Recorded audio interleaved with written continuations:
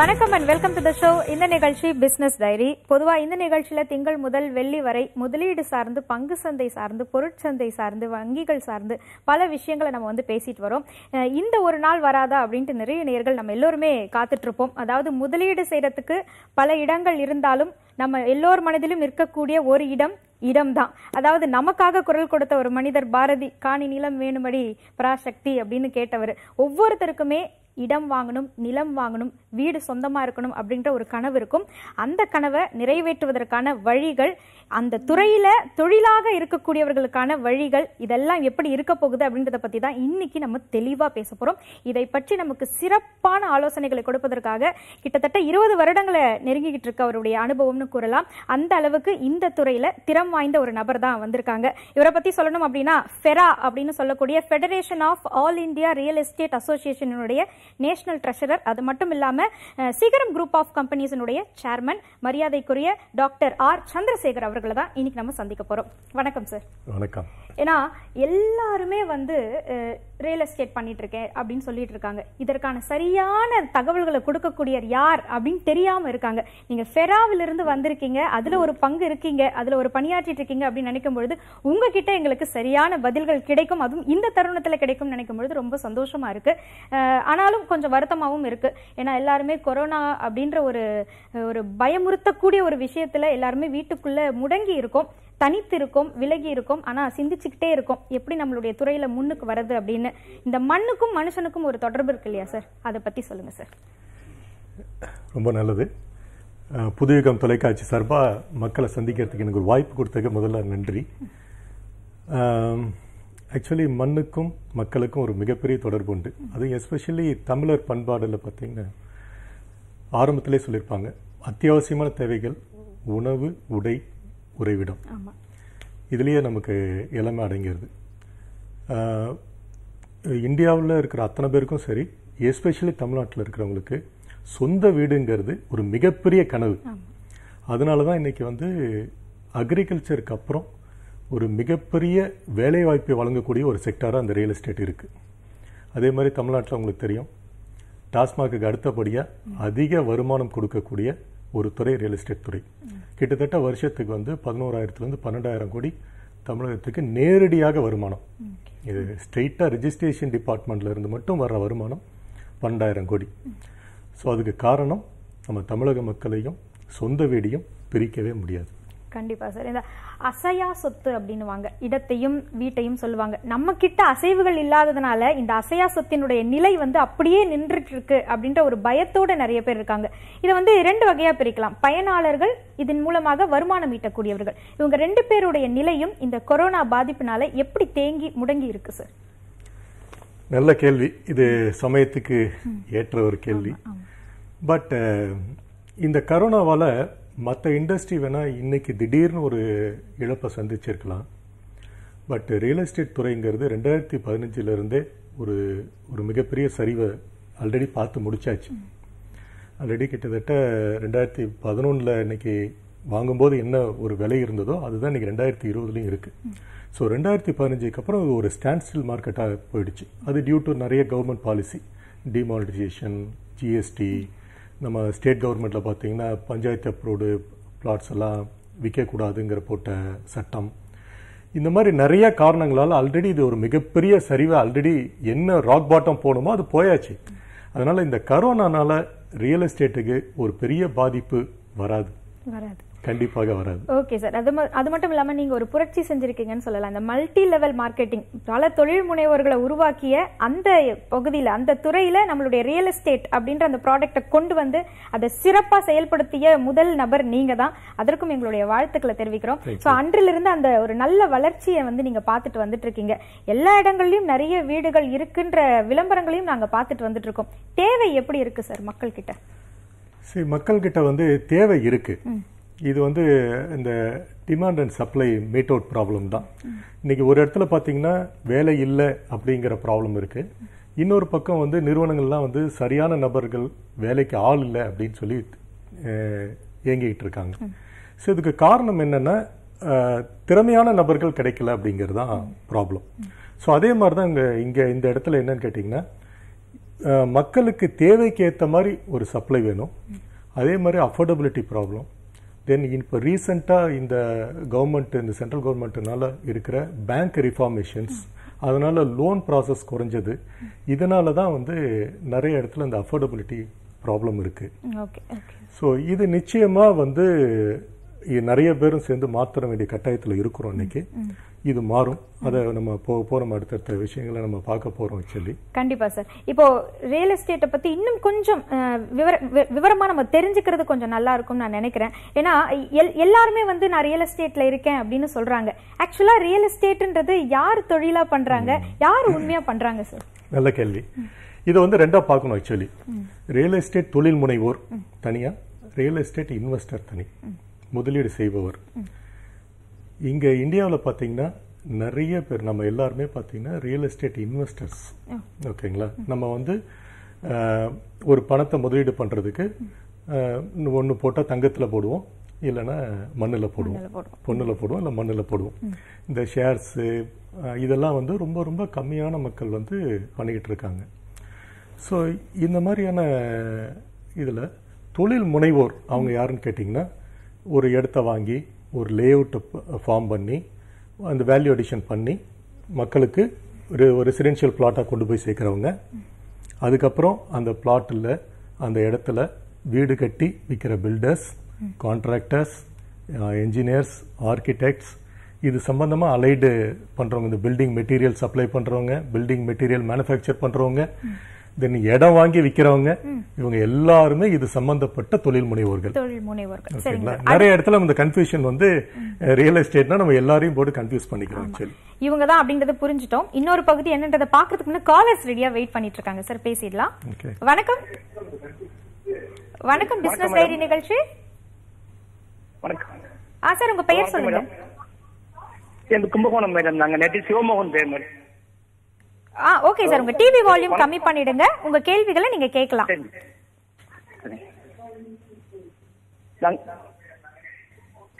கேளுங்க சார் உங்க கேள்விகள். சார் எங்க கேள்வி 2015 இருந்தே ரிலேஷன் ரொம்ப மோசம் சார். சரிங்க. இந்த கொரோனா பிரச்சனைல 2015 இருந்தே இந்த ரிலேஷன் ரொம்ப கம்மியா இருக்கு. நீங்க டிவி பார்க்க வேண்டாம், டிவி கவனம் செலுத்தாதீங்க. சரி சார். இப்போ வந்து கொரோனா பிரச்சனையால இதுல வந்து முதல் போடலாம், ஏற்கனவே போட்டு வச்செல்லாம் விற்காம இருக்கு எங்களுக்கு. சரிங்க, ஓகே சார், எங்களுக்கு புரிஞ்சிருச்சு. 2015 இருந்தே சரிவை பார்த்துட்டு வரோம். இப்ப கொரோனா அப்படின்ற ஒரு பெரிய பாதிப்பு வேற. இனிமேலும் திருப்பி இதுல முதலீடு செஞ்சு நம்ம இதை தொடரலாமா? ஏன்னா ஏற்கனவே நிறைய முதலீடு செஞ்சு வச்சிருக்கோம் ரியல் எஸ்டேட்ல அப்படின்னு கேக்குறாங்க. அவங்களுக்கு உங்களுடைய பதில் சார். நல்ல விஷயம் சார். முதல்ல மக்கள் ஒரு விஷயம் புரிஞ்சுக்கணும். ஆக்சுவலி இது ஏற்கனவே நான் சொன்ன மாதிரி 2015 மிகப்பெரிய சரிவை ஏற்கனவே பார்த்துட்டதுனால ஆல்ரெடி எந்த அளவுக்கு விலை குறையணுமோ அந்த அளவுக்கு விலை குறைஞ்சிருச்சு. அதனால ஒரு நிறைய பேர் நினைக்கிற மாதிரி இது இன்னும் விலை குறையும் அப்படின்னு நீங்கள் வெயிட் பண்ண வேண்டிய அவசியம் இல்லை. முதல்ல நான் தெளிவுபடுத்த விரும்புகிறேன். ஏன்னா நம்ம தமிழ்நாட்டிலேயோ பார்த்தீங்கன்னா இந்த லேண்ட் இன்வெஸ்ட்மெண்ட் அப்படிங்கிறது ஒரு மனிதனோட உணர்வோடு கலந்தது. இது ஒரு சைக்கலாஜிக்கலி ரிலேட்டட். ஸோ ஒரு இடத்துல வந்து ஒரு இன்வெஸ்டர் வந்து நான் ஒரு 4 கிரவுண்ட் வாங்கி போட்டிருக்கேன், அதனுடைய விலை வந்து ஒரு கிரவுண்டு ஒரு 3 கோடி ரூபா அப்படின்னு மைண்டில் ஃபிக்ஸ் ஆகிடுச்சு. எனக்கு 2012 எனக்கு 3 கோடி ரூபாய் கேட்டாங்க அப்படின்னு ஒரு ஃபிக்ஸ் ஆகிடுச்சின்னா அந்த விலை வர்ற வரைக்கும் அவர் விற்க மாட்டார். அது வர வெயிட் பண்ணுவார். சப்போஸ் விலை குறைஞ்சிடுச்சு, மார்க்கெட் டல் அப்படின்னாலும் அவர் விற்க மாட்டார். என்னைக்கு வந்து அவருக்கு ஒரு டிஸ்ட்ரெஸ்ட் ஒரு மொமெண்ட் வருது, இதை விற்று தான் ஆகணும், வேற அவ்வளோ பிரச்சனைகள் வருது அப்படின்னா மட்டும்தான் அவர் விலை குறைச்சி விற்பார். அந்த மாதிரி நிலைமை வந்து ரொம்ப ரொம்ப கம்மி, ஒரு 10% தான் இருக்கும். இன்னைக்கு most of the land bank நம்மள மாதிரி இண்டிவிஜுவல்ஸ் கிட்ட தான் இருக்கு. நம்ம மற்றவங்களை கம்பேர் பண்ணும்போது ட்ரேடர்ஸ் கிட்ட இருக்கிற லேண்ட் பேங்கை விட இண்டிவிஜுவல்ஸ் கிட்ட இருக்கிற லேண்ட் பேங்க் தான் ஜாஸ்தி. அதனால இது மேலும் விலை குறையாது. ஒரு விஷயம். இன்னொரு விஷயம், இந்த ட்ரேடர்ஸ் கிட்ட, அதாவது இந்த தொழில் முனைவோர்கிட்ட இருக்கிற இடத்த அவங்களுக்கு இன்னைக்கு பல பிரச்சனைகள், அவங்க விலை குறைச்சி கொடுப்பாங்க அப்படின்னு எதிர்பார்க்கலாம். பட் அவங்க ஏற்கனவே நிறைய குறைச்சிட்டாங்க ஆல்ரெடி. மேலும் இந்த டிலே ஆனதுனால நிறைய இன்ட்ரெஸ்ட் பர்டன், நிறைய வட்டி இன்க்ரீஸ் ஆயிடுச்சு. இதனால அவங்களால இன்னும் மேலும் குறைக்க முடியாது. ஸோ அதனால் இதை இன்னும் குறையும் அப்படின்னு மக்கள் எதிர்பார்க்கறதை விட இன்னைக்கு சூழ்நிலை சரியாகி லாக்டவுன்லாம் முடிஞ்சதுக்கப்புறம் they can start do that. Maybe residential market ஒரு 5% குறைக்கிறதுக்கு வாய்ப்பு இருக்கு. காரணம் என்னன்னா இந்த மூவ்மெண்ட் வேணும் அப்படிங்கிறதுக்காக. அதுக்கு மேல குறைக்க முடியாது. கமர்ஷியல் செக்மெண்ட்ல அந்த குறைவு கூட வருமா அப்படிங்கிறது கேள்விக்குறி. இந்த நேரத்தில் வந்து ஆக்சுவலி கவர்மெண்ட் வந்து சப்போர்ட் பண்ணணும். அதுக்காக தான் இந்த லாக்டவுன் முடிச்சதுக்கு அப்புறம் எங்க ஃபேரா சார்பாக நாங்கள் சிஎம் மீட் பண்ணி சில கோரிக்கைகள் வைக்கலான் இருக்கோம். இந்த 6 மாசத்துக்கு ஆல்ரெடி இந்த வருஷத்துல பாத்தீங்கன்னா ஒரு 2 குவார்டர் முடிஞ்சிடுச்சு. அடுத்த இருக்கிற 2 குவார்டருக்கு இந்த ரெஜிஸ்ட்ரேஷன் ஃபீஸை 11% 5% இந்த ஒரு 6 மாச காலத்துக்கு மட்டும் இதை பண்ணி கொடுத்தா இன்னைக்கு மக்கள் எல்லார்ட்டையும் காசு இருக்கு. இன்னைக்கு பாத்தீங்கன்னா கவர்மெண்டே வந்து கொரோனாவுக்கு ஹெல்ப் பண்றதுக்கு மக்கள் கிட்ட உதவி கேட்டுட்டு இருக்காங்க. எல்லார்கிட்டையும் பணம் இருக்கு. They are looking for right moment. So இந்த மாதிரி கவர்மெண்ட் வந்து ஜிஎஸ்டில ஒரு 50%, ரெஜிஸ்ட்ரேஷன் சார்ஜஸ்ல ஒரு 50% இந்த நேரத்துல குறைச்சாங்கன்னா மக்கள் வந்து இது ஒரு அட்வான்ஸ். ஸோ அவங்களுக்கு வந்து அல்டிமேட்டா வந்து பாத்தீங்கன்னா கவர்மெண்ட்ல இருந்து ஒரு 15% குறையுது, இவங்க ஒரு 5% குறைக்கிறாங்க. அல்டிமேட்டா ஒரு 20% இந்த 6 மாசத்துல நம்ம முதலீடு பண்ணா ஒரு 20% உங்களுக்கு வந்து குறைவா கிடைக்குது அப்படிங்கிற ஒரு மோட்டிவேஷன் அவங்கள உந்தும் போது ஆட்டோமேட்டிக்கா இந்த 6 மாசம் நமக்கு வந்து மூவ்மெண்ட்ஸ் ரொம்ப நல்லா இருக்கும். சோ அப்போ இந்த மாதிரியான காலர்ஸ்க்கெல்லாம் வந்து ஒரு நல்ல ஒரு வழிகாட்டுதலாவும் அது அமையும், நல்ல ஒரு எதிர்காலத்தையும் கொடுக்கும் நம்பலாம். கண்டிப்பாக வரும். தொடர்ந்து நிறைய காலர்ஸ் வெயிட் பண்ணிட்டு இருக்காங்க சார், பேசலாம். வணக்கம். வணக்கம், பிசினஸ் டைரி நிகழ்ச்சி, உங்க பெயர் சொல்லுங்க.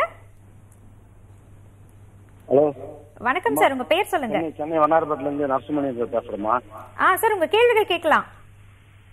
ஏற்கனவே ஒரு 2 மாசம் முன்னாடி ஒரு லேண்டுக்கு அட்வான்ஸ் பண்ணிட்டேன். சரிங்க சார். அது இப்போ பேலன்ஸ் கொடுத்து நான் ரிஜிஸ்ட்ரேஷன் பண்ணணும். சரிங்க சார். அவங்க அது போன மாசமே ரிஜிஸ்டர் பண்ண சொன்னாங்க. சரிங்க சார். அது நான் பண்ண முடியாது சொல்லி டிலே பண்ணேன். அதுக்காக இந்த ஊரடங்கு வந்துருச்சு, 144 வந்துருச்சு, எல்லாம் வந்துருச்சு.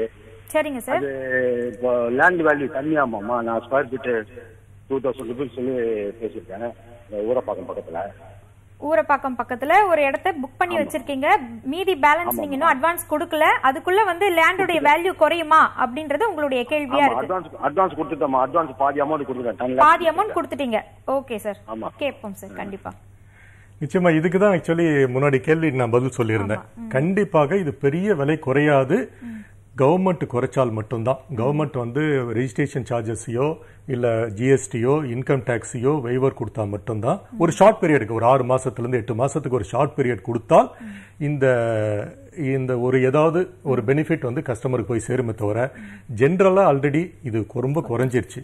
அதே நேரத்தில் இந்த நேரத்தில் சொல்ல விரும்புறது என்னன்னு கேட்டீங்கன்னா, இந்த கவர்மெண்ட் ஏன் இந்த நேரத்தில் இதை பண்ணணும்னு கேட்கறேன்னா, இப்ப வந்து இது எதுவுமே பண்ணல அப்படின்னா மக்கள் ஒரு பக்கம் இது விலை குறையும் வெயிட் பண்ணிட்டு இருப்பாங்க. இந்த பக்கம் செல்லர்ஸ்க்கு வந்து இதுல தொழில் முனைவோர் வந்து இதை இன்னும் கம்மியா கொடுக்க முடியாத ஒரு சூழ்நிலையில இருக்கிறாங்க. சோ இதை மேட்ச் ஆகாத போது இது ஒரு ஸ்டாண்ட்ஸ்டில் மார்க்கெட்டா இருக்கும், டிரான்சாக்சனே நடக்காது. சோ அதனால கவர்மெண்ட் வந்து டிரான்சாக்சனே நடக்காம, ஃபார் எக்ஸாம்பிள் ஒரு 10,000 கோடி தான் டிரான்சாக்சன் நடக்குது அப்படின்னா ரெஜிஸ்ட்ரேஷன் டிபார்ட்மெண்ட் மூலமா உங்களுக்கு வந்து ஒரு 1100 கோடி தான் இன்கம் வரும். இதே நேரத்தில் இது ஒரு 50% அவங்க குறைச்சாங்கன்னா இது மற்றவங்களை மோட்டிவேட் பண்ணி ஒரு 50,000 கோடி பிசினஸ் நடந்ததுன்னா சோ 2,500 கோடி அவங்களுக்கு வந்து இன்கம் கிடைக்கும். சோ இதனால கவர்மெண்ட்டுக்கும் இன்கம் குறையாது, மக்கள் கிட்டையும் பணப்புழக்கம் இம்மிடியேட்டா ஸ்டார்ட் ஆகும். இது ஒரு நல்ல வழியா நீங்க சொல்லிருக்கீங்க சார். அடுத்த ஒரு காலர் இருக்காங்க, பேசலாம். வணக்கம். வணக்கம், உங்க பெயர் சொல்லுங்க. லைன்ல இருக்கீங்க, உங்க பெயர் சொல்லலாம். நேயர்களே, நீங்க தொடர்பு கொள்ளும் பொழுது உங்களுடைய டிவி வால்யூம் நல்லா கம்மி பண்ணிடுங்க, போன்ல கவனம் செலுத்தி பேசுங்க. ஓகேங்களா? சரிங்க சார். நம்ம வந்து இந்த ரியல் எஸ்டேட் துறையை பத்தி இப்பதான் ஆரம்பித்து ஒரு நிலையில நம்ம வந்து பேசிட்டு வந்துட்டு இருக்கோம். யார் ப்ரமோட்டர்ஸ், யார் வந்து டெவலப்பர்ஸ் அப்படின்ற அந்த வித்தியாசம் நான் உங்ககிட்ட கேட்டிருந்தேன். நீங்க ஒரு பகுதி நீங்க சொல்லியிருந்தீங்க, இன்னொரு பகுதி யாரு சார்? சந்தைப்படுத்தக்கூடியவர்கள் தான் எல்லா இடங்களிலுமே நான் தான் ரியல் எஸ்டேட் பண்றேன் அப்படின்னு சொல்லிக்கிறாங்க இல்லைங்களா? அதுக்காக நான் வந்து கேட்கிறேன். இந்த ஒரு இண்டஸ்ட்ரியில தாங்க பாக்கெட்ல 2 ரூபா இல்லாதவங்களும் ரியல் எஸ்டேட் பண்றேன்னு சொல்லுவாங்க. 2 லட்சம் கோடிக்கு பண்ற பெரிய பெரிய தொழிலதிபர்களும் ரியல் எஸ்டேட் பண்றேன்னு சொல்லுவாங்க. ஏன்னா இது அவ்வளோ விதமான செக்மெண்ட்ஸ் இந்த ரியல் எஸ்டேட் துறைக்குள்ள இருக்கு. ஒரு பக்கம் பில்டர், அவர் பெரிய பெரிய லேண்ட் பேங்க் வாங்கி பெரிய பெரிய டவுன்ஷிப்பை உருவாக்குறவங்க. இன்னொரு பக்கம் ஸ்மால் பில்டர்ஸு, இந்த பக்கம் பார்த்தீங்கன்னா லேஅவுட் டெவலப்பர்ஸ், அவங்க வந்து ஒரு ஹியூஜ் எக்ஸ்டென்ட் ஆஃப் லேண்டை வாங்கி அப்ரூவல் ப்ராசஸ் போயிட்டு அதில் ரெசிடென்ஷியல் பிளாட்ஸாக மாற்றி ப்ராப்பர் அப்ரூவல் வாங்கி அதை வந்து வேல்யூ அடிஷன் பண்ணி சேல் பண்ணுறவங்க. இது எல்லாத்த விட ஒரு பெரிய செக்மெண்ட் ஒரு மீடியேட்டர்ஸ் இருக்காங்க. ஸோ இந்த மக்களையும் இந்த தொழிலதிபர்களையும் இணைக்கிற ஒரு பாலமாக செயல்படுறவங்க, அவங்க ஒரு மிகப்பெரிய ஒரு ஸ்ட்ரென்த்தில் இருக்காங்க ஆக்சுவலி. ஸோ இந்த மாதிரி இது சம்பந்தம். அதே மாதிரி கட்டுமானத்துறையில் இது அலைடு வந்து ஏகப்பட்ட பேர் இருக்காங்க. ஒரு பக்கம் ஆர்கிடெக்ட்ஸு, ஒரு பக்கம் கான்ட்ராக்டர்ஸ், சப்கான்ட்ராக்டர்ஸ், கட்டிட தொழிலாளிகள், எலக்ட்ரீஷியன்ஸ், பிளம்பர், தென் building materials suppliers, building material manufacturers, இந்த மாதிரின்னு பார்த்தீங்கன்னா இது ரிலேட்டட் ஏகப்பட்ட செக்மெண்ட்ஸ் இருக்கு. ஸோ அதனால தான் இது வந்து இந்தியாவில் அதிக வேலைவாய்ப்பு கொடுக்கக்கூடிய ஒரு துறை. பிசினஸ் டைரி இன்றைக்கு நம்ம வந்து ரியல் எஸ்டேட் துறை சார்ந்த அனைத்து விஷயங்களையும் அலசி ஆராய்ந்து கொண்டிருக்கின்றோம். அதற்கான சிறப்பான நபர் நமக்காக காத்துட்டு இருக்காரு சார். தொடர்ந்து காலர்ஸும் வெயிட் பண்ணிட்டு இருக்காங்க, நம்ம பேசிடலாம் சார். வணக்கம். வணக்கம் மேம். உங்க பெயர் சொல்லுங்கம்மா. என்னுடைய பெயர் பூஜா. எங்கிருந்து பேசுறீங்க பூஜா மேம்? நான் இங்க பொருஷாபத்துல இருந்து பேசுறேன். ஓகே, உங்களுடைய கேள்விகள் கேட்கலாம். ஆக்சுவலி சந்திரசேகர் சார் வந்து எனக்கு தெரியும். ஓகே, சார் கிட்ட பேசலான்ட்டு தான் நான் கால் பண்ணேன். நீங்க பேசுறது கேட்டுட்டே இருக்காங்க சார், பேசலாம். சொல்லுங்க. ஹாய் சார், நான் பூஜா கண்ணன் சார் டீம்ல இருந்து பேசுறேன். ஞாபகம் இருக்கா? தெரியலீங்க, சொல்லுங்க. சிகரம் அசோசியேட்ஸ்ல ஒர்க் பண்ணிருக்கேன் சார். சரி, சொல்லுங்க. சந்தோஷம் மேம். உங்களுக்கு ஏதாவது क्वेश्चंस இருக்குங்களா? ஏன்னா நிறைய நேயர்கள் வந்து அவங்க மனசுல இருக்கக்கூடிய முக்கியமான கேள்விகள் கேட்கறதுக்காக வந்து ஓன் ஆபீஸ் வந்து வச்சிட்டோம், மாருதி ஹவுசிங். ஓகே, சொல்லுங்க சொல்லுங்க. டிவி பார்க்காதீங்க. ப்ராப்பர்ட்டின்னு சொல்லிட்டு ஆக்சுவலி வந்து பாத்தீங்கன்னா நாங்க இப்ப ஏக்கர் கணக்குல இடம் வாங்கி வச்சிருக்கோம். இப்ப இந்த மாதிரி கொரோனா இதனால எல்லாரும் வீட்லயே இருக்கோம் இல்லையா? சோ அதனால இதுக்கப்புறம் வந்து அந்த மாதிரி பிசினஸ் எல்லாம் எந்த அளவுக்கு வந்து பெருசா இருக்கும் அப்படின்ட்டு சார்ட்ட சின்ன ஒரு டவுட், அதுக்காகதான். ஓகே, எல்லாருக்கும் இந்த டவுட் இருக்குங்க. கொரோனால நமக்கு வந்து எப்படி இருக்கும் ஒரு ஃபியூச்சர் அப்படிங்கிற டவுட் எல்லாருக்கும் இருக்கும். இதை நான் ஆக்சுவலி கடைசியில பேசலாம்னு நினைச்சிருந்தேன். இன்னும் நிறைய பேருக்கு அந்த டவுட் தான் இருக்கும்னு நினைக்கிறேன். இந்த கேள்வி எல்லாத்துக்கும் நான் வந்து உங்களுக்கு கடைசியில ஆன்சர் பண்றேங்க. Okay sir, okay sir. அடுத்த ஒரு காலர் இருக்காங்க, நீங்க தொடர்ந்து நிகழ்ச்சியை பாருங்கம்மா. கண்டிப்பா உங்களுக்கு நிகழ்ச்சியினுடைய நிறைவுல இதற்கான பதில் கிடைக்கும். அடுத்த நேயர். ஹலோ. ஹலோ, வணக்கம் மேடம். வணக்கம் சார், உங்க பெயர் சொல்லுங்க. பேர் ரவீந்திர மேடம், கோயம்புத்தூர்ல இருந்து பேசுறேன். சிறப்பு சார், உங்க கேள்விகள் கேட்கலாம். மேடம் சம்பத்தாச்சோட கேள்வி. சொல்லுங்க. சார், இங்க தலைநகர் சபான்னு சொல்லிட்டு ஒரு உறுப்பினர் சேர்த்துட்டு ஒரு அமைப்பு ஒண்ணு இது ஆல் ஓவர் இந்தியா லேண்ட் எல்லாம் வாங்கினாங்க சார். சரிங்க. அது இப்ப இன்னைக்கு எந்த கண்டிஷன்ல இருக்கு, அதனுடைய மார்க்கெட் மதிப்பு எந்த அளவுக்கு இருக்குது, ஏதாவது தெரியுங்களா சார் உங்களுக்கு? அதனுடைய இன்றைய நிலையை பத்தி கேக்குறாங்க. இது வந்து ஒரு தனிப்பட்ட ஒரு நிறுவனத்தை சார்ந்த விஷயம். இதுக்கு இந்த இடத்துல ஆன்சர் பண்றது சரியா இருக்கும்னு எனக்கு தோணல. Okay sir, okay sir. நம்ம வந்து பொதுவான விஷயங்கள் முதலீடு சார்ந்து நீங்க வந்து இந்த இடத்தை வாங்கலாமா, வாங்கக்கூடிய இந்த இடத்தினுடைய நிலை, இத பற்றி எல்லா விதமான சந்தேகங்களையும் நம்ம சார் கிட்ட கேட்கலாம். அடுத்த காலர் வெயிட் பண்ணிட்டு இருக்காங்க, பேசுவோம் சார். வணக்கம். வணக்கம் சார், உங்க பெயர் சொல்லுங்க. ரவிவர்மா, சேலத்துல இருந்து பேசுறேங்க. சார், உங்க கேள்விகள் கேட்கலாம். சார், இப்ப ஒரு ஏழை வந்து ஒரு ஏக்கர் பக்கம் வச்சிருக்காரு. இன்னொரு பக்கத்துல வந்து ஒரு நிறுவனம் வந்து 10 ஏக்கர் வாங்கி பிளாட் போடுறாங்க. சரிங்க. அது வந்து அப்ரூவ்ட் அப்படின்னு சொல்லிட்டு வித்துறாங்க. சரிங்க. ஆனா அந்த ஒரு ஏக்கருக்காரர் வந்து விற்க முடியல. சரி. ஆனா வந்து அவர் வந்து ஒரு 50 வருஷமா அந்த நிலத்தை வச்சிருக்காரு. சரிங்க. ஆனா இந்த நிறுவனம் வந்து நல்லா கொள்ளை லாபம் பாக்குறாங்க பக்கத்துல. சரி.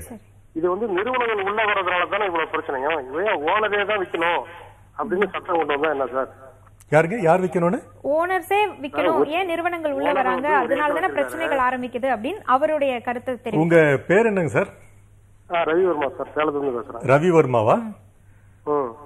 நீங்க அந்த 1 ஏக்கர் விற்காததை பத்தி கவலைப்படுறீங்க. இந்த 10 ஏக்கர் நீங்க ஒரு நிறுவனம் டெவலப் பண்ணிச்சுன்னு சொல்றீங்க இல்லையா? அந்த நிறுவனம் இல்லைன்னா அந்த லேண்ட் ஓனர் அந்த 10 ஏக்கர் வித்திருக்கவே முடியாது. இன்னைக்கு நிறுவனங்கள் இல்லை அப்படின்னா இன்னைக்கு ரியல் எஸ்டேட் துறையில இவ்வளவு இன்வெஸ்ட் பண்றதுக்கு ஆள் இருக்காது. இதை மக்கள் கிட்ட ரீட்டைலா கொண்டு போய் சேர்க்கறதுக்கு ஆள் இருக்காது. கண்டிப்பா நிறுவனங்கள் வேணும். நீங்க சொல்ற மாதிரி அந்த 1 ஏக்கர் விற்காம இருக்குன்னா அதுக்கு காரணம் ஒன்னு, அவர் விலை அதிகமா சொல்லிட்டு இருக்கலாம், அதனால விற்காம இருந்திருக்கும். சரியான அவர் விலை சொன்னார்னா நிச்சயமா இந்த நிறுவனம் உங்க பக்கத்துல அந்த 10 ஏக்கர் போட்டாங்கன்னு சொன்னீங்க இல்லையா, அந்த நிறுவனம் வாங்கலாம். இல்லைன்னா வேற ஏதாவது நிறுவனங்கள் வாங்குவாங்க. இல்லைன்னா அங்க பிளாட் வாங்க கஸ்டமர் இந்த 1 ஏக்கர் வாங்குவாங்க. அவர் ஒருவேளை ரேட்டு ஜாஸ்தியா இருந்திருக்கலாம், அதனால விற்காம இருக்கலாமே தவிர நிறுவனங்களை தவிர்த்து லேண்ட் ஓனர்ஸே தான் இந்த தொழில் பண்ணணும் அப்படின்னா இந்த தொழில் இவ்வளவு பெருசா விரிவடையாது. ஓகே சார், அழைத்ததற்கு மிக்க நன்றி சார். இப்போ நிறைய ஏக்கர் நிறைய நிலங்கள் இருக்கிறதுனால அதை வந்து ஒரு நிறுவனம் வாங்கி விற்பனை செய்யறாங்க. சின்னதா இடம் வச்சிருக்கிற எங்களுக்கு ஒரு நிலத்தை வந்து விற்கிறது, வாங்குறதுன்றது நிறைய இடத்துல போய் வாங்கிடலாம், விற்கிறதுன்றது எங்களுக்கு சிரமமா இருக்கு அப்படின்றது தான் ஒரு பொதுவான தரப்பு வருத்தமா இருக்கு சார். இதற்கு உங்களுடைய பதில் சார்? ரொம்ப அற்புதமான கேள்விங்க. இது யாரும் நம்ம யோசிக்கிறதே இல்லை. இன்னைக்கு எல்லாருமே ரியல் எஸ்டேட்ல நான் முதலீடு போட்டேன், எனக்கு இங்க மாட்டிக்கிச்சு, இங்க லாக் ஆயிடுச்சு அப்படின்னு சொல்றாங்க இல்லையா. அதுக்கு காரணம் வந்து ரியல் எஸ்டேட் துறையின் தேக்கம் இல்லை. அதை முதல்ல தெரிஞ்சுக்கணும். இந்த இடத்துல நான் நீங்க சரியான கேள்வி கேட்டிருக்கீங்க, இதை நான் பதில் சொல்றேன். ஸோ ஒவ்வொருத்தரும் அவங்களுடைய தேவைக்கு ஏற்ற மாதிரி தேர்ந்தெடுத்து இடத்துல முதலீடு செஞ்சிருந்தால் முதல்ல இந்த பிரச்சனை வந்திருக்காது. எனக்கு என்ன தேவை, எனக்கு வந்து நான் வடபழனியில இருக்கேன், எனக்கு வந்து வடபழனியில இன்னைக்கு ரேட்டு ஜாஸ்தியா இருக்கு, நான் ஒரு 10 வருஷம் கழிச்சு எனக்கு ஒரு சொந்த வீடு கட்டணும், என்னால் இங்க வாங்க முடியல, ஸோ கொஞ்சம் தள்ளி தாம்பரத்துலயோ ஊரப்பாக்கத்திலயோ நான் வந்து ஒரு 10 வருஷம் கழிச்சு மூவ் பண்ணிப்பேன், இல்லை ஒரு 5 வருஷத்துல மூவ் பண்ணிப்பேன் அப்படின்னு இப்போ போய் ஊரப்பாக்கத்திலயோ தாம்பரத்திலயோ நீங்க இடம் வாங்கினீங்கன்னா ஒரு 5 வருஷம் கழிச்சு 10 வருஷம் கழிச்சு நீங்க வீடு கட்டி அங்க போயிடலாம். இல்ல நான் வந்து ஒரு 10 வருஷம் கழிச்சு ஒரு 15 வருஷம் கழிச்சு நான் வித்துக்கிறேன், எனக்கு வீடு கட்ட போறது இல்ல அப்படின்னு நீங்க போய் எங்கேயோ அரக்கோணத்திலயோ திண்டிவனத்திலயோ நீங்க வாங்கும்போது ஒரு விஷயம் தெளிவா நீங்க யோசிச்சுக்கணும். நீங்க எப்ப விற்க போறீங்க, எப்படி விற்க போறோம், அதுக்கு என்ன சப்போர்ட் உங்களுக்கு இருக்கு, என்ன மாதிரியான டெவலப்மெண்ட் அது வரும் அப்படிங்கிறதுக்கு என்ன எவிடன்ஸ் இருக்கு, அங்க ஏதாவது புது ப்ராஜெக்ட் வரப்போதா கவர்மெண்ட்ல, இல்ல அந்த ஏரியா எப்படி டெவலப் ஆக போகுது, எந்த அளவுக்கு அப்ரிசியேஷன் வரும், இதெல்லாம் பார்க்காமயே முதலீடு போட்டுட்டு அதுக்கப்புறம் அதுல இருந்து வெளியே, ஏன்னா இன்னைக்கு விற்கிறதுங்கிறது ஒரு பெரிய ப்ராசஸ். நிறைய பேர் வாங்கும்போது அது தெரியறது இல்லை. நம்ம இந்தியாவிலேயே ஒரு பிரச்சனை இருக்கு, கம்பெனி ஆரம்பிக்கிறது ஈஸி, கம்பெனி அபிஷியலா க்ளோஸ் பண்றது கஷ்டம். அதனால நீங்க ஒரு இடத்த வித்து காசு பண்றதுக்கு என்னென்னலாம் வாய்ப்புகள் இருக்குன்னு யோசிச்சுட்டு தான் நீங்க அதில் இன்வெஸ்ட் பண்ணணும். ஓகே சார், தொடர்ந்து காலர்ஸ் இருக்காங்க, பேசுவோம் சார். வணக்கம். வணக்கம், பிசினஸ் டைரி நிகழ்ச்சி, உங்க பெயர் சொல்லுங்க. என் பேர் கோபால், நான் பெரம்பூர்ல இருந்து பேசுறேங்க. கோபால் சார், உங்க கேள்விகள் கேட்கலாம்.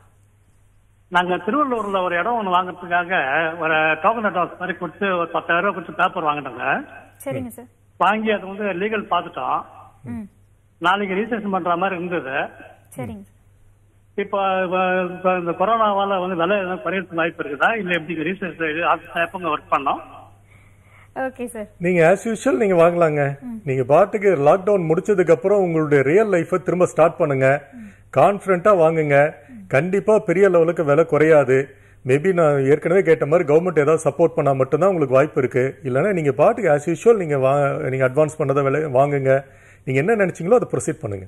சரி, நீங்க நிலம் வாங்குற நேரம் உங்களுக்கு சிறப்பாக அமையட்டும், பல வெற்றிகள் குவியட்டும்ன்ற வாழ்த்துக்களையும் நாங்க உங்களுக்கு தெரிவிக்கிறோம். அடுத்த ஒரு காலர் இருக்காங்க, பேசுவோம் சார். வணக்கம்.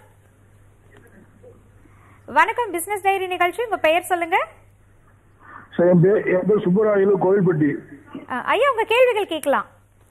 சுப்பராயலு சொல்லுங்க. சுப்பராயலு சொல்லுங்க சார், சொல்லுங்க சுப்பராயலு. டிவி பார்க்காதீங்க. கோவில்பட்டி வந்து பேசுறேன். சொல்லுங்க சார். ஒரு 2000 ஏக்கர் 2011 வாங்கி பிளாட் போட்டேன். சரி. அந்த வந்து அப்ப அப்ரூவல் கிடையாதுனால லோக்கல் அப்ரூவல் வாங்கி 61 பிளாட் வித்தாச்சு. சரிங்க. அந்த 6 பிளாட் மிச்சம் இருக்கு. சரி. என் பேர்ல பவர்ல இருக்கு. சரி. இப்ப இந்த 6 பிளாட்டுக்கும் அப்ரூவல் வாங்கி தான் விற்கணும்னு சொன்னாங்கன்னா நிப்பாட்டி வச்சுட்டேன். ஏன்னா அப்ரூவல் வாங்குற செலவை இந்த பிளாட் பார்த்தா அதை விட கூட தான் வரும். சரிங்க. அதுக்கு 2016க்கு முந்தைய உள்ள சட்டத்துல மாற வாய்ப்பு இருக்கா, அந்த 6 பிளாட் விற்கிறதுக்காக வாய்ப்பு இருக்கான்னு? இல்லைங்க, இது ஏற்கனவே இது எல்லாருமே தமிழ்நாட்டு மக்கள் ஃபேஸ் பண்ண ப்ராப்ளம். இன்னைக்கு ரெகுலரைசேஷன் நீங்க 2016க்கு முன்னாடி போட்ட பஞ்சாயத்து அப்ரூவ்டு பிளாட்ஸ் எல்லாம் ரெகுலரைஸ் பண்ணி தான் விற்கணும் அப்படிங்கிறது கவர்மெண்ட் ஆர்டர் போட்டிருக்காங்க. நிச்சயமா அதை ரெகுலரைஸ் பண்ணி தாங்க வித்தாகணும். ரெகுலரைஸ் பண்ணும்போது என்ன ஆகுதுன்னா, உங்களுக்கு ஒரு டிடிசிபியை கன்வெர்ட் ஆகும்போது அந்த இடத்த வாங்குறவங்களுக்கு உங்களுக்கு லோன் கிடைக்கும். அதனால உங்களுக்கு விற்கிறது ஈஸி. விலை கொஞ்சம் கூட போனாலும் விற்கிறது ஈஸி. நீங்க தைரியமா ரெகுலரைஸ் பண்ணி நீங்க அந்த பிளாட்டை விற்கிறதுக்கு உண்டான வேலையை பாருங்க. நிச்சயமா அது விற்கும். நீங்க பஞ்சாயத்து அப்ரூவ்டு பிளாட் வந்து விற்கும் போது உங்களுக்கு பேங்க் லோன் கிடைக்காது. இப்போ இந்த மாதிரி அப்ரூவ் ஆகும்போது நாளைக்கு அவங்க வீடு கட்டுறதுக்கும் லோன் வாங்குறதுக்கு ஈஸியா இருக்கும். இன்றைக்கு நம்ம பேசிட்டு இருக்கிறது ரியல் எஸ்டேட் துறையில எந்த அளவுக்கு நம்ம முதலீடு செய்யலாம், அதற்கு நமக்கு எப்படி வருமானம் கிடைக்கும், அதுல தொழில் புரியக்கூடியவங்களுக்கான வாய்ப்புகள் எப்படி இருக்கு, இந்த முடக்கம்ன்றது உண்மைதானா இல்ல முடக்கமே கிடையாதா, இதை பற்றிய விளக்கங்களை தான் நமக்காக சார் கொடுத்துட்டு இருக்காங்க.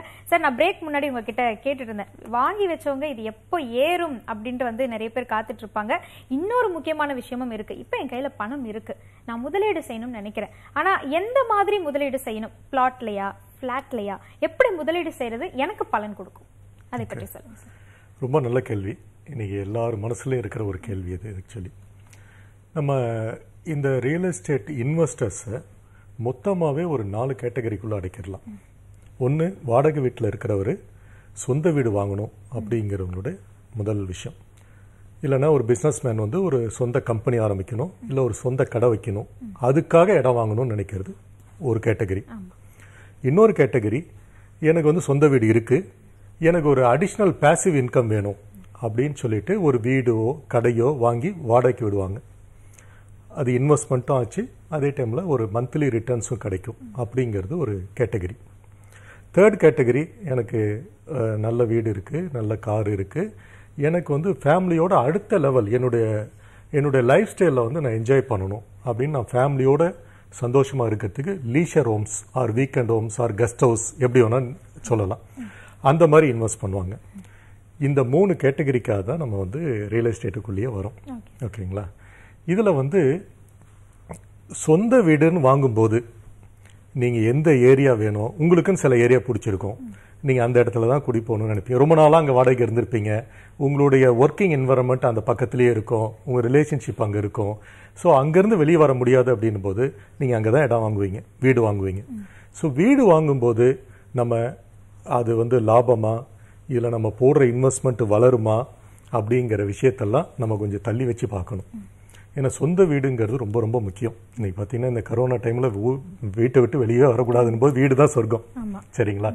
அதனால நீங்கள் வீடு சொந்த வீடு வாங்கும்போது இந்த பேராமீட்டர்ஸ் எதையுமே நம்ம பார்க்கக்கூடாது. ஓகே. பட் இதே நான் ஆல்ரெடி ஒரு வீட்டில் இருக்கேன், நான் ஒரு அப்பார்ட்மெண்ட் வாங்கி வாடகைக்கு விடலாமா அப்படின்னு பார்த்தீங்கன்னா என்னை பொறுத்த வரைக்கும் தட் இஸ் கிரிமினல் வேஸ்ட். என்ன ரீசன் கேட்டிங்கன்னா, நீங்கள் வந்து அந்த சில பேர் நினச்சிருப்பாங்க நான் அந்த அப்பார்ட்மெண்ட் அடிஷ்னலாக வாங்கி அதில் வர வாடகை வச்சு இன்னும் கொஞ்சம் போட்டு நான் இஎம்ஐ கட்டிடலாம் அப்படின்னு. பட் இன்னைக்கு அப்பார்ட்மெண்ட்டில் பார்த்தீங்கன்னா இந்த இஎம்ஐக்கும் வர ரெண்ட்டுக்கும் இருக்கிற டிஸ்பேரிட்டி ரொம்ப ஜாஸ்தி. இன்னைக்கு வந்து இஎம்ஐ உங்களுக்கு தெரியும், இஎம்ஐக்கு வந்து நீங்கள் 8% பேங்க் லோன் இன்ட்ரெஸ்ட். இப்போ தான் முன்னாடி 10-11 இருந்தது, இப்போ ரீசெண்டாக வந்து 7 to 8% உங்களுக்கு இன்ட்ரெஸ்ட் பேங்க் லோன் சார்ஜ் பண்ணுறாங்க for the home loan. But நீங்கள் வாடகைக்கு விட்டீங்கன்னா உங்களுக்கு கிடைக்கிறது 1.5%லேருந்து 2%. தட் மீன்ஸ் ஒரு வடபழனியில் வந்து ஒரு 1.5 கோடி ரூபாய்க்கு ஒரு 1000 ஸ்கொயர் ஃபீட்டில் இன்னைக்கு நீங்கள் வந்து ஒரு அப்பார்ட்மெண்ட் வாங்கினீங்கன்னா நீங்கள் வாடகைக்கு விட்டீங்கன்னா 25,000 ரூபா கிடைக்கும். தட் மீன்ஸ் ஒரு 1.5%. ஓகே. ஸோ இந்த 1.5% வாடகைக்காக நீங்கள் 8% இன்ட்ரெஸ்ட் கட்டுறது இட்ஸ் எ கிரிமினல் வேஸ்ட். இதை யார் பண்ணலாம் அப்படின்னா, என்கிட்ட சர்ப்ளஸ் கேஷ் இருக்கு, எனக்கு அடிஷனலாக எனக்கு வந்து பேங்க் பர்டன் கிடையாது, இல்லை அப்படியே பேங்க்ல லோன் வாங்குறது நான் இன்கம் டேக்ஸ் பர்பஸ்க்கு அப்படின்னு நீங்கள் நினைச்சீங்கன்னா இவங்க வாங்கலாம். இல்லைன்னா செகண்ட் ஹோம்காக நீங்கள் ஒரு அப்பார்ட்மெண்ட் வாங்குறது கிரிமினல் வேஸ்ட். ஏன்னா அந்த இன்வெஸ்ட்மெண்ட்டும் அப்ரிசியேஷன் ஆகாது. ஓகே சார், நம்ம அடுத்த பாயிண்ட் பேசுறதுக்கு முன்னாடி ஒரு காலர் இருக்காங்க, பேசிடலாம் சார். வணக்கம். வணக்கம். ஹலோ வணக்கம், உங்க பெயர் சொல்லுங்கம்மா. சரோஜா தேவி, முத்தூர், ஈரோடு, திருப்பூர் மாவட்டம், முத்தூர்ல இருந்து பேசுறேன். சொல்லுங்கம்மா சரோஜா, உங்க கேள்விகள் கேட்கலாம். என் கேள்வி, இடம் சென்னையில் இருக்குது, திருப்பெரும்புதூர்ல. ஓகே, சொல்லுங்க சொல்லுங்க சரோஜா தேவி.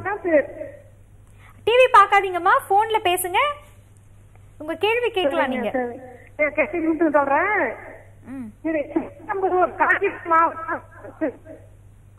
நீங்க சிக்னல் கிடைக்கிற இடத்துல வந்து பேசினாதான் எங்களுக்கு தெளிவா கேக்கும்மா. இப்ப கேக்குதுங்களா? சொல்லுங்க. ஹலோ, திருப்பெரும்புதூர்ல மதுரமங்கலம். சொல்லுங்க. அங்க இடம் இருக்குது, இப்ப விக்கலாம்னா எப்படி, என்ன பண்ணணும்? அங்க இடம் இருக்கு, இப்ப விக்கலாமா இல்ல வச்சுக்கலாமான்னு கேக்குறீங்களா? அது எப்படின்னு சொல்லுங்க. எப்படின்னு கேட்டுருவோம். அதாவதுங்க, அந்த இடத்த இப்போ வச்சுக்கலாமா இல்ல அப்புறம் விற்கலாமா அப்படிங்கறதெல்லாம் வந்து அவருடைய தனிப்பட்ட தேவையை பொறுத்தது. இன்னைக்கு உங்களுக்கு பணம் வேணும் அப்படின்னா நீங்க விற்கிறதுக்கு உண்டான ப்ராசஸ் இப்பவே ஆரம்பிங்க. இல்ல எனக்கு ஒரு 5 வருஷம் கழிச்சு இருந்தா பரவாயில்ல அப்படின்னா நீங்க அப்ப பண்ணுங்க. பட் ஒரு சஜஷன் என்ன அப்படின்னு கேட்டீங்கன்னா, இந்த காலகட்டத்தில் நீங்க ஏன்னா இப்போ உங்களுக்கு ஏற்கனவே தெரியும், ஏற்கனவே 2015 இருந்து இது டவுன்வர்ட் ட்ரெண்ட்ல இருந்ததுனாலையும் இன்னைக்கு இந்த கரோனா எஃபெக்ட்னாலையும் இன்னைக்கு இம்மீடியட்டா விற்கிறது கொஞ்சம் கஷ்டம். ஒண்ணு. இன்னொன்னு வந்து நீங்க நினைக்கிற விலை கிடைக்காது. அதனால இப்போ விற்கிறது அட்வைசபிள் இல்ல. ஓகே, அதனால நீங்க கொஞ்ச நாள் காத்திருக்கலாம் அப்படின்னு சொல்லிருக்காங்கம்மா. இந்த தகவல் நிச்சயமா உங்களுக்கு பயனுள்ளதாக இருந்திருக்கும். அடுத்த காலர் இருக்காங்க, பேசலாம் சார். வணக்கம். ஓகே, நம்ம வந்து பாயிண்ட் பேசிட்டு இருந்தோம். செகண்ட் ஹவுஸ் வாங்கணும் அப்படின்றவங்க அபார்ட்மெண்ட்ல போட்டு அந்த வாடகையை வாங்கி கடனை வந்து அடைக்கலாம்ன்றது சரியான அறிவுரை கிடையாது அப்படின்னு சொன்னீங்க சார். தொடரலாம் சார். ஓகே, ஸோ இப்போ நம்ம வந்து ஒரு பேங்க்ல வந்து ஒரு டெபாசிட் பண்ணோம் அப்படின்னா ஒரு 7 to 8%, அது எஸ்பெஷலி இப்போ 7% தான் எஃப்டிக்கு கிடைக்குது ஆக்சுவலி. ஸோ இன்னைக்கு நிலைமைக்கு ஒரு சஸ்டைனபிள் செல்ஃப் சஸ்டைனபிள் ஒரு ப்ராடக்டா இருந்ததுன்னா அதுல இன்வெஸ்ட் பண்றது அட்வைசபிள். தட் மீன்ஸ் நான் என்ன சொல்ல வரேன் அப்படின்னா, ஒரு இன்வெஸ்ட்மெண்ட் நீங்க பண்ற இன்வெஸ்ட்மெண்ட்டுக்கு கிட்டத்தட்ட பேங்கோட எஃப்டிக்கு ஈக்குவலா உங்களுக்கு ரிட்டர்ன்ஸ் வரணும். அதுல இருந்து வருமானம், மாத வருமானம், அது அங்க ஏதாவது ஒரு பிசினஸ் ஆக்டிவிட்டி நடந்து இல்ல ரெண்டல் இன்கம் மூலமாவோ உங்களுக்கு அதுல இருந்து அந்த 7 to 8% ஆர் ஒரு 5 to 6% அதுல இருந்து மந்த்லி ரிட்டர்ன்ஸ் உங்களுக்கு வந்து அடிஷ்னலா உங்களுக்கு ரியல் எஸ்டேட்டுக்கு உண்டான அப்ரிசியேஷனும் கிடைக்கிற மாதிரியான ஒரு ப்ராடக்ட் இருந்ததுன்னா இன்னைக்கு அதுல இன்வெஸ்ட் பண்றது தான் புத்திசாலித்தனம்.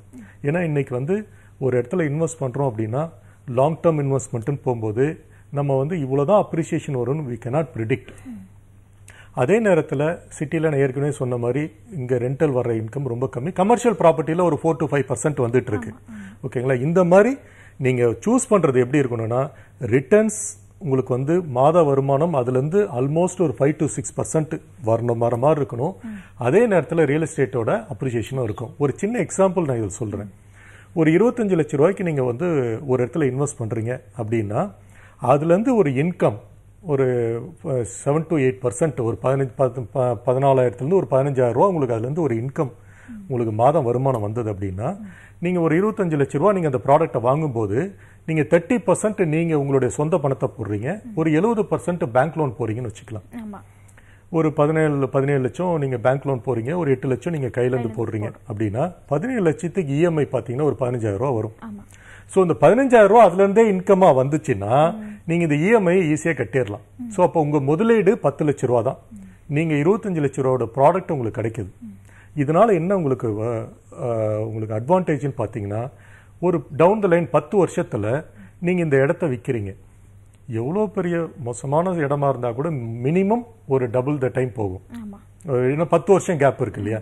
ஸோ ஒரு இன்னைக்கு வந்து 25 லட்சம் ரூபாய்க்கு வாங்குறது நல்ல பாசிட்டிவ். இனிமே வந்து 2023 அப்புறம் மிகப்பெரிய பாசிட்டிவ் ட்ரெண்டை நோக்கி போறோம். அதை பத்தி நம்ம அடுத்து டிஸ்கஸ் பண்ண போறோம்.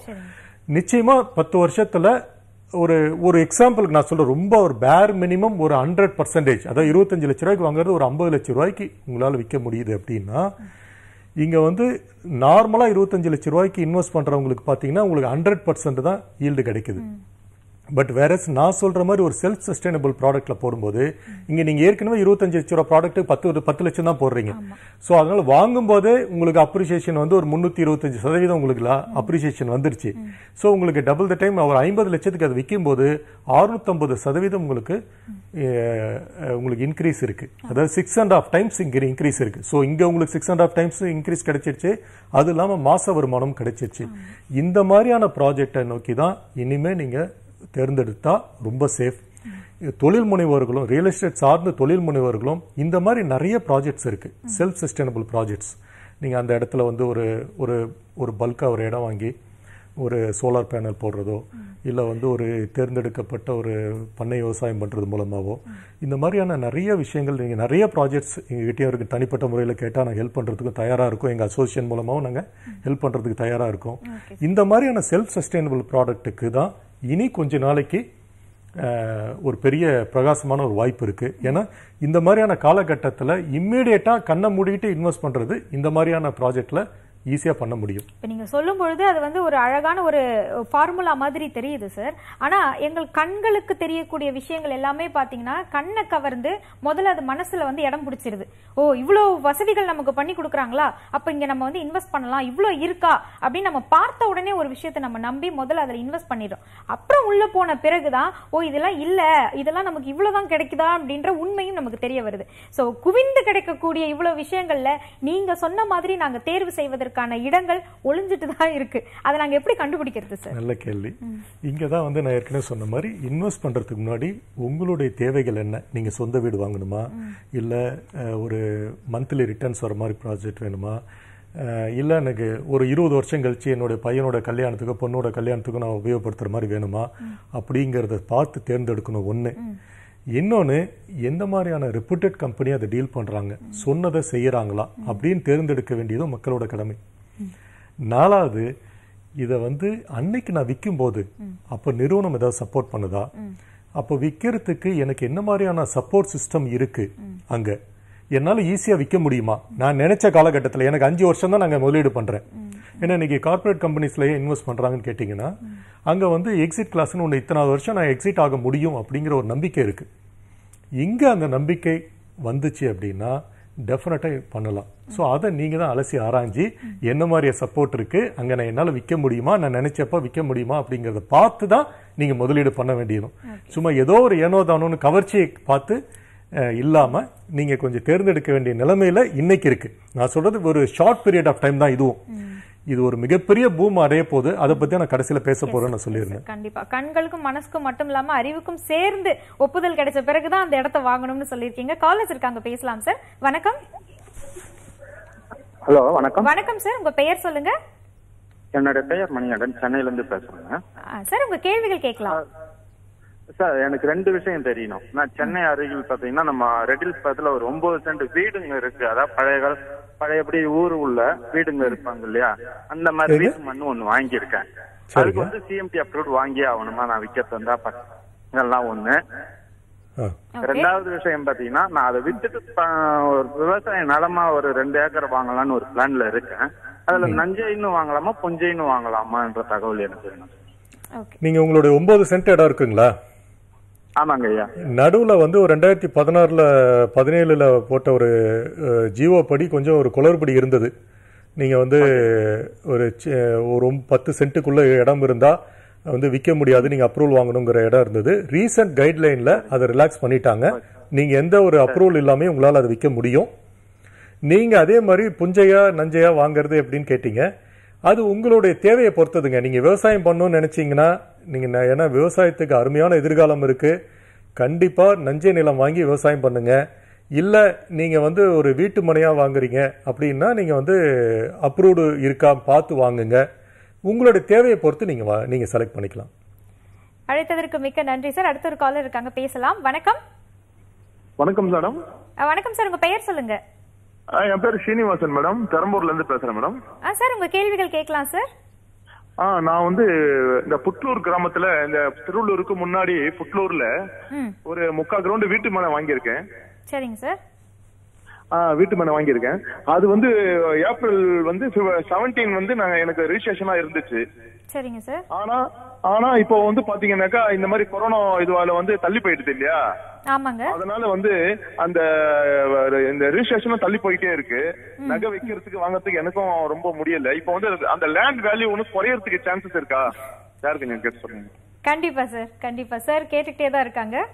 இது நான் ஏற்கனவே சொன்ன மாதிரி தாங்க, திரும்ப ரிப்பீட்டடா இருக்கிற எல்லாரோட கொஸ்டின். நான் சொன்ன மாதிரி இப்போ நீங்க அந்த இடத்த வந்து ஒரு எக்ஸாம்பிளுக்கு நீங்க ஒரு 5 லட்சம் ரூபாய்க்கு வாங்கியிருக்கீங்க அந்த 3/4 கிரவுண்ட் இடத்தன்னு வச்சுங்களேன். இது நம்ம உணர்வுபூர்வமா கலந்த விஷயம்.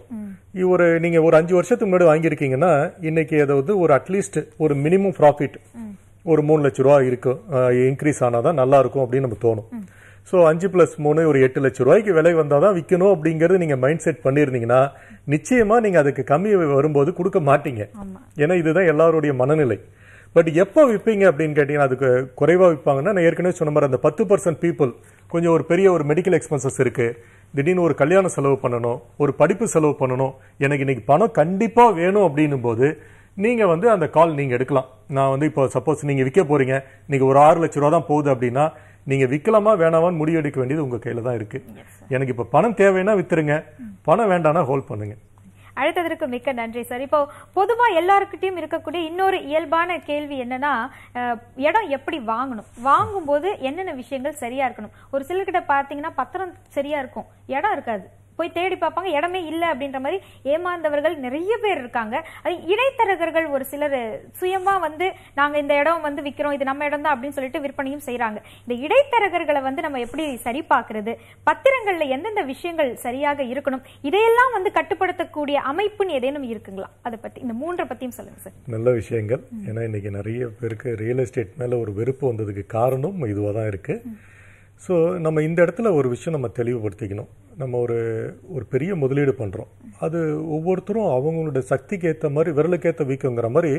சில பேர் டெய்லி லேபர்ஸுக்கு 3 லட்சம் 5 லட்சமே பெரிய பைசா. ஏன்னா அவங்க ஒரு 2 வருஷம் 3 வருஷம் 5 வருஷம் சேர்த்து கஷ்டப்பட்டு சம்பாதிச்சு சேர்த்த பணம். அதே மாதிரி கொஞ்சம் ஓரளவுக்கு வசதியாக இருக்கிறவங்களுக்கு 50 லட்சம் 5 கோடிங்கிறது ஒரு பெரிய பணம். ஸோ அந்த சம்பாதிச்ச பணத்தை இன்வெஸ்ட் பண்ணும்போது நம்ம அது லீகல் கரெக்டாக இருக்கா, ப்ராப்பர் அப்ரூவல் வாங்கியிருக்காங்களா, இதை வந்து நாளைக்கு ரீசேல் பண்ணும்போது எந்த பிரச்சனையும் இல்லாமல் இருக்குமா அப்படிங்கிறத கவனிக்க வேண்டியது ரொம்ப ரொம்ப. அதே மாதிரி ரெவென்யூ ரெக்கார்ட்ஸ் பட்டாலாம் கரெக்டாக இருக்கா இப்படின்னு பார்க்க வேண்டியது ஒரு முக்கியமான விஷயம். ஸோ இதெல்லாம் வந்து நம்ம ஒரு 5 லட்சம் ரூபாய்க்கு வாங்கும்போது ஒரு 5000 ரூபா கொடுத்து ஒரு லீகல் ஒப்பீனியன் கொடுத்து கண்டிப்பாக பார்க்கணும். ஏன்னா எல்லாருக்கும் அந்த நாலேஜ் இருக்காது. இப்போ நான் என்னதான் வந்து பட்டானா என்ன, சிட்டானா என்ன, பேரண்ட் டாக்குமெண்ட்னா என்ன, அப்ரூவல் டிடிசிபினா என்ன, சிஎம்டி என்னன்னு சொன்னாலும் இந்த ஒரு ஷார்ட் பீரியட்ல சொல்ல முடியாது. பட் இதுக்கும் ஒரு இன்ஃபர்மேஷன் சொல்றோம். நாங்க எங்களுடைய ஃபேராவோட யூடியூப் சேனல்ல ஒவ்வொன்றத்தை பத்தியும் தெளிவா நாங்க வந்து மக்களுக்கு எடுத்து சொல்லிக்கிட்டு இருக்கோம். எங்களுடைய தலைவர் என்ட்ரி வந்து ஃப்ரீக்வெண்டா அவருடைய இன்டர்வியூல நிறைய சொல்லிக்கிட்டே இருக்காங்க. நிறைய எங்க இதுக்காக ஒரு பெரிய டீமே ஒர்க் பண்ணிட்டு இருக்கோம். சார், நீங்க வந்து எல்லா துறைகளிலும் வல்லுநரா இருந்திருக்கீங்க, குறிப்பா திரைப்பட தயாரிப்பாளராகவும் இருக்கீங்க. அப்படின்றதுனால ஒரு பணம் போடுறது அப்படின்றது உங்களுக்கு ரொம்ப முக்கியமான ஒரு விஷயம். அந்த இடம் எப்படி இருக்கு அப்படின்றத நல்லா ஆராய்ந்து செய்வீங்க. அப்படின்றதுனால இன்றைக்கு இந்த நிகழ்ச்சியை பார்த்துட்டு இருக்க நிறைய முதலீட்டாளர்களுக்கு நீங்க சொல்ல வேண்டிய ஒரு விஷயம், இந்த கரோனா எஃபெக்ட் பிறகு நம்ம முதலீடு செய்யக்கூடிய ஒரு விஷயத்துக்கு எந்த அளவுக்கு எதிர்காலம் இருக்கும், ரியல் எஸ்டேட் துறையில இப்போ செஞ்சு வச்சிருக்கிறவங்களுக்கு எந்த அளவுக்கு உயர்வு இருக்கும் அப்படின்ற ஒரு ஏக்கத்தோட தான் பார்த்துட்டு இருப்பாங்க. அவங்களுக்கு ஒரு முதலீட்டாளரா நீங்க ஒரு பதில் சொன்னா நல்லா இருக்கும் சார். இந்த இடத்துல முதலீட்டாளரா பதில் சொல்றதை விட ஒரு ஒரு ஒரு காமன் மேனா ஸோ என்ன நடக்கும் அப்படிங்கறத நம்ம எல்லாரும் தெரிஞ்சுக்கணும் கண்டிப்பா. ஸோ இதில் வந்து நம்ம கரோனா அப்படிங்கிறத பற்றி நம்ம எல்லாரும் பேனிக் ஆக வேண்டிய அவசியம் இல்லைங்க. இது ஒரு டெம்பரவரி செட்பேக். இது இப்போ வர்ற பிரச்சனைகளை பார்த்து நம்ம ரொம்ப பயப்பட வேண்டிய அவசியம் இல்லை. மெடிக்கலி உங்களுக்கு அதுக்கு நிறைய பதில் சொல்லிக்கிட்டு இருக்காங்க. நான் அதுக்குள்ளே போக விரும்பலை. பட் இதை வந்து ஒரு 3rd வேர்ல்டு வார் மாதிரி நீங்கள் பார்த்தா கூட, ஏன்னா எக்கனாமிக் ரெசெஷன் அந்த அளவுக்கு எஸ்டிமேட் பண்ணியிருக்காங்க. So after first world war, second world வாருக்கு அப்புறம் 3rd வேர்ல்டு வார் மாதிரி தான் இது ஒரு பெரிய ரெசெஷனை கிரியேட் பண்ணும் அப்படிங்கிறது தான் எல்லாரும் ஜென்ரலாக பேசிகிட்டு இருக்கிற விஷயம். இந்த நேரத்தில் வந்து நமக்கு எல்லாருக்கும் ஒரு பாசிட்டிவான நிறைய விஷயம் என்னென்னா,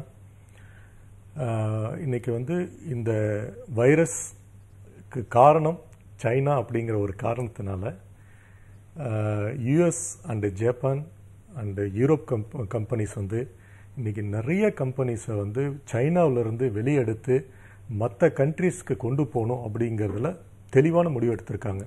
அதிலும் ஒரு 5 கண்ட்ரியில் இன்வெஸ்ட் பண்ணணும் அப்படிங்கிறது அவங்க முடிவெடுத்திருக்காங்க.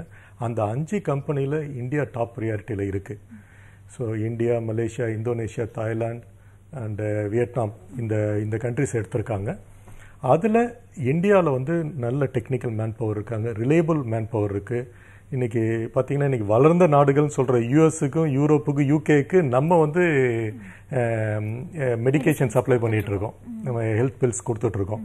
ஸோ அதனால் இங்கே வந்து ஒரு கான்ஃபிடென்ட் இருக்குது, ஒரு நல்ல தகுந்த சூழ்நிலை இருக்குது. அப்படிங்கிறதுனால இன்றைக்கி சைனாவில் இன்றைக்கி எந்த அளவுக்கு இன்றைக்கி மேனுஃபேக்சரிங் இண்டஸ்ட்ரீஸ் வளர்ந்ததோ அதில் ஈக்குவலாக அதை விட அதிகமாக வளரக்கூடிய வாய்ப்பு நமக்கு இருக்குது. முதல்ல அதை நம்ம புரிஞ்சுக்கணும். இந்த ஆஃப்டர் கரோனா எஃபெக்ட் நமக்கு ஒரு மிகப்பெரிய வாய்ப்பு இருக்குது. இங்கே நிறைய கம்பெனிஸ் இந்த டவுன் த லைன் வர தயாராக இருக்குது. இது வரும்போது என்னாகும், நிறைய கம்பெனிஸ் வாங்கிறதுக்கு இடம் வாங்குவாங்க, இன்வெஸ்ட் பண்ணுவாங்க, நிறைய பில்டிங் கட்டுவாங்க, பில்டிங் கட்டும்போது நிறைய பேருக்கு வேலை வாய்ப்பு கொடுப்பாங்க. வேலை வாய்ப்புக்கு வரவங்க அந்த எம்ப்ளாயிஸ் அகைன் அவங்க தங்கறதுக்கு வீடு வாங்குவாங்க. அது இந்த மாதிரி இந்த டோட்டல் எக்கானமியே ஒரு பெரிய பூஸ்ட் ஆக போகுது. ஆனால் என்ன ஒரே ஒரு விஷயம்னா இதுக்கு கொஞ்ச நாள் டைம் ஆகும். இது வந்து இம்மிடியேட்டாக நாளைக்கே லாக்டவுன் முடிஞ்சு நாளைக்கே நடந்துரும் அப்படின்னு கிடையாது. இதுக்கு வந்து ஒரு 2 years டைம் ஆகும். ஸோ அந்த 2 yearsக்கு அப்புறம் ஒரு மிகப்பெரிய ஒரு ட்ரெண்டு மாறப்போகுது ரியல் எஸ்டேட்டுக்கு. அதனால் நம்ம இதை பற்றி கவலைப்பட வேண்டிய அவசியமே கிடையாது. ஓகேங்களா? இது ஒரு மிகப்பெரிய ஆப்பர்ச்சுனிட்டியாக பாருங்கள். இந்த ப்ராப்ளத்தை ஒரு மிகப்பெரிய ஆப்பர்ச்சுனிட்டியாக பார்க்கலாம். இந்த நேரத்தில் பண்ண வேண்டியது ஒரே விஷயம் என்னென்னா, இந்த அடுத்த 6 மாதம் நமக்கு ரொம்ப குரூஷியலான காலகட்டம். ஏன்னா இந்த 6 மாதம் சர்வே பண்ணுறது ரொம்ப ரொம்ப ரொம்ப கஷ்டமான ஒரு காலகட்டம். இந்த 6 மாதத்துலேருந்து 8 மாதம் இந்த நேரத்தில் தான் கவர்மெண்ட் சப்போர்ட் பண்ணணும். நான் ஏற்கனவே கேட்ட மாதிரி சில கோரிக்கைகள் வச்சுருக்கோம். இந்த கோரிக்கைகளை கவர்மெண்ட் நிறைவேற்றி கொடுத்ததுன்னா இந்த 6 மாத காலகட்டத்தையும் நம்மளால் சரி கட்ட முடியும். அதுக்கு எங்ககிட்ட பிளான்ஸு சில கோரிக்கைகள் இருக்குது. அதை நாங்கள் முதலமைச்சரை பார்த்து கொடுக்கறதா இருக்கோம். இதை பண்ணாங்கன்னா இன்னைக்கு இம்மீடியட்டாக இதுக்கு ஒரு சொல்யூஷன் நம்மளால் கிரியேட் பண்ண முடியும். எந்த ஒரு ப்ராப்ளம் இல்லாமல் திரும்ப ஒரு பழைய எனர்ஜெட்டிக்காக இந்த ரியல் எஸ்டேட்டை இம்மீடியட்டாக கொண்டு வந்துட முடியும். ஏன்னா இன்னைக்கு நான் ஏற்கனவே சொன்ன மாதிரி மக்கள்கிட்ட காசு இருக்குது. இது வந்து வெளியெடுக்க சரியான தருணமான்னு பார்த்துட்டு இருக்காங்க. அவ்வளோதான். இன்னும் குறையுமா இல்லை எங்கே போய் முடியும், நமக்கு ஃபியூச்சர் வந்து இது growth ஆக வாய்ப்பு இருக்கா இல்லை இது இதோட மோசமாகுமா அப்படிங்கிறது. ஏற்கனவே ரீசன்ட் ஸ்டாட்டிஸ்டிக்ஸ்லாம் இன்னைக்கு பேப்பரில் படிச்சுட்டு இருப்பீங்க. இன்னைக்கு வந்து வளர்ந்த கண்ட்ரிஸ் US, UK, யூரோப் கண்ட்ரிஸ்லாம் கூட இன்க்ளூடிங் ஜப்பான் உங்களுக்கு வந்து வளர்ச்சி விகிதம் வந்து ரொம்ப ரொம்ப கம்மியாக ப்ரெடிக்ட் பண்ணியிருக்காங்க. நம்ம இந்தியாவோட வளர்ச்சி விகிதம் ரொம்ப அதிகமாக தான் ஆல்ரெடி ப்ரெடிக்ட் பண்ணியிருக்காங்க. ஸோ அடுத்த வருஷம்லாம் ரொம்பவே நல்லா இருக்கும். அதனால தயவு செய்து இதை பற்றி யாருமே பேனிக் ஆக வேண்டாம். அதே மாதிரி இந்த வேலை வாய்ப்பை பற்றி சொல்லும்போது இந்த நேரத்தில் வேலை வாய்ப்பு நிறைய பேர் வேலை இழக்க வேண்டிய கட்டாயம் வரும் அப்படிங்கிற பயம் எல்லாருக்கும் இருக்குது. ஒரே ஒரு விஷயம் சொல்கிறேன்.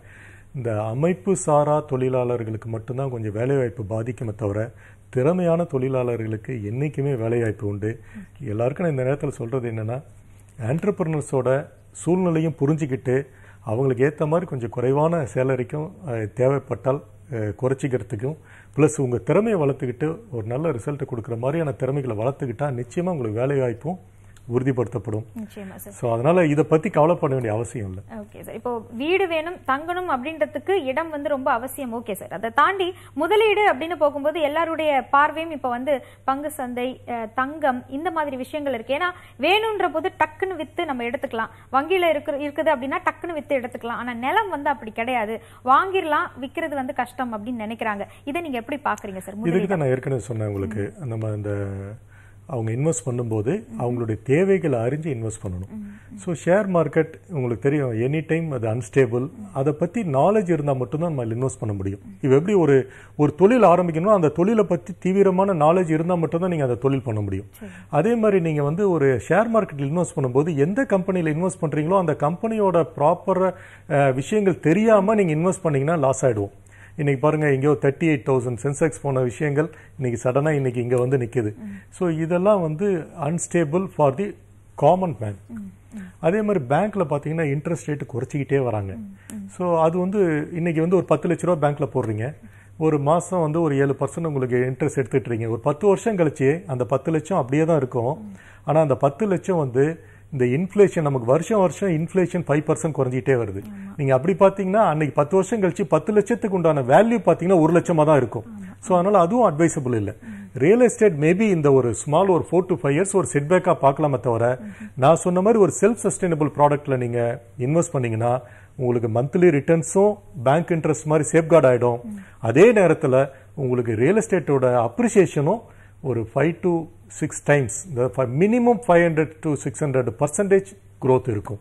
ஆப்வியஸா ரெண்டுமே நீங்க ஒரு கனெக்ட் பண்ணி பாத்தீங்கன்னா ரியல் எஸ்டேட் இன்வெஸ்ட்மெண்ட் என்னைக்குமே நல்ல இன்வெஸ்ட்மெண்ட். ஆமா சார். முதலீடு இதெல்லாம் விட்டுருவோம் சார். சாதாரண மக்கள் அவங்களுக்கும் கனவு இருக்கும், நான் ஒரு சொந்த வீட்டுல போய் உட்கார்ந்துட மாட்டேனா என் வாழ்க்கையை முடிக்கிறதுக்குள்ள அப்படின்னு. ஸோ அவங்களுக்கு இது சரியான தருணமா இருக்குமா? இப்போ ஒரு கடன் வாங்கியோ ஒரு லோன் எடுத்தோ நான் ஒரு சொந்த வீடு வாங்கணும் அப்படின்னு நினைக்கிறவங்க இந்த தருணத்தை பயன்படுத்திக்கலாமா? அதாவது இந்த லாக்டவுன் முடிஞ்ச பிறகு இந்த தருணத்தை பயன்படுத்திக்கலாமா, இல்லை இன்னும் அவங்க காத்திருக்கணுமா? ரொம்ப அற்புதமான கேள்விங்க இது. ஸோ நான் ஏற்கனவே சொன்ன மாதிரி 2015 இது நிறைய விலை குறைஞ்சி இன்னைக்கு ஒரு ராக் பாட்டம் ப்ரைஸ்க்கு வந்துருச்சு. மேபி இன்னைக்கு வந்து ஈஸி லிக்விடிட்டிக்காக சில பில்டர்ஸு, சில லேண்ட் ஓனர்ஸு ஒரு 5 to 10% விலையை குறைக்கலாம். இதுதான் எனக்கு தெரிஞ்சு ஒரு ராக் பாட்டம் பிரைஸ். அதனால கண்டிப்பா இந்த நேரத்துல இது சரியான தருணம். அவங்க ஒவ்வொருத்தரும் அவங்க கையில் இருக்கிற பணத்தை இன்வெஸ்ட் பண்ணி சொந்த வீடு வாங்குறதுக்கு இதுதான் சரியான தருணம். ஏன்னா நான் ஏற்கனவே சொன்ன மாதிரி 2021, 2022 டெஃபினட்டா இது வந்து பெரிய அளவில் இன்க்ரீஸ் ஆக போகுது. அன்னைக்கு வந்து இது திரும்ப விலை குறையறதுக்கான வாய்ப்புகள் கிடையாது. அதனால இது வந்து சொந்த வீடு வாங்குறதுக்கு இது சரியான நேரம். இது இன்னொரு மைண்ட் செட்டும் இருக்கு சார். இப்ப தங்கம் வாங்கணும் அப்படின்னா நம்ம பணம் சேர்த்து வச்சு அந்த பணத்தை எடுத்துட்டு போய் வாங்குறோம். ஆனா இப்ப எல்லாத்துக்குமே லோன் லோன் லோன் இஎம்ஐன்னு ஒரு விஷயம் வந்துருச்சு. லேண்ட் சொந்தமா ஒரு இடம் வாங்கணும் அப்படின்னா அதை நம்ம வந்து பணம் சேர்த்து வச்சு வாங்குறது அட்வைசபிளா இல்ல இஎம்ஐல போறது அப்படின்றது ஒரு சரியான வழிகாட்டுதலா இருக்குமா? இது அகைன் வந்து ஒரு நல்ல கேள்வி. ஆக்சுவலி என்னன்னா, இப்போ வந்து நீங்கள் பணம் சேர்த்து வச்சுட்டு தான் ஒரு இடம் வாங்கணும்னு நீங்கள் முடிவு பண்ணீங்கன்னா, நீங்கள் ஒரு ஃபார் எக்ஸாம்பிள் நீங்கள் ஒரு 50 லட்சத்துக்கு ஒரு வீடு வாங்கணும்னு முடிவு பண்ணுறீங்க. நீங்கள் வருஷம் ஒரு 5 லட்சம் சேவ் பண்ணிகிட்டே வரீங்க.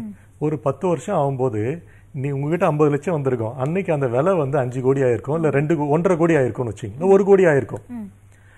அகைன் நீங்கள் திரும்ப சேர்த்து வச்சுட்டு இருந்தீங்கன்னா ஒரு வாழ்க்கையில் அது காணல் நீராகவே போயிடும். அதனால நீங்க ஒரு அளவுக்கு இப்போ ஒரு 50 லட்ச ரூபா வீடு வாங்குறீங்கன்னா ஒரு 25 லட்ச ரூபா வரைக்கும் உங்களுடைய சேவிங்கா இருந்ததுன்னா ஒரு 25 லட்ச ரூபா கடன் வாங்குனீங்கன்னா நீங்க அதை கட்டக்கூடிய திறமையும் சோர்ஸும் உங்ககிட்ட இருக்கணும். அதெல்லாம் ப்ராப்பரா கால்குலேட் பண்ணி நீங்க இது வாங்குறது அட்வைசபிள். நீங்க லோன் எடுத்துக்கிறது இட்ஸ் அட்வைசபிள். இந்த ஏன்னா இது நீண்ட கால முதலீடு அப்படின்றதுனால முதலே ரிஸ்க் எடுத்துட்டோம் அப்படின்னா அது பிற்காலத்துல நமக்கு வந்து ஒரு நல்ல ஒரு பலனை நமக்கு கொடுக்கும்னு சொல்லியிருக்கீங்க. அதை எப்படி கால்குலேட் பண்ணணும் அப்படின்றதையும் ரொம்ப அழகா சொன்னீங்க. ஒரு நிலம் தன்னை தானேவும் பார்த்துக்கணும், அதை வாங்கின உரிமையாளருக்கும் பலன் கொடுக்கணும், எதிர்காலத்துல அதனுடைய பலன் பன்மடங்கா பெருகணும். அப்படிப்பட்ட இடத்தை வந்து தேர்வு செய்யுங்க அப்படின்ற ஒரு அழகான ஒரு அட்டவணையை எங்களுக்கு வந்து போட்டு கொடுத்திருக்கீங்க. பல பேர் இந்த ரியல் எஸ்டேட் அப்படின்றதுல நிறைய குழப்பத்தில் இருந்தாங்க.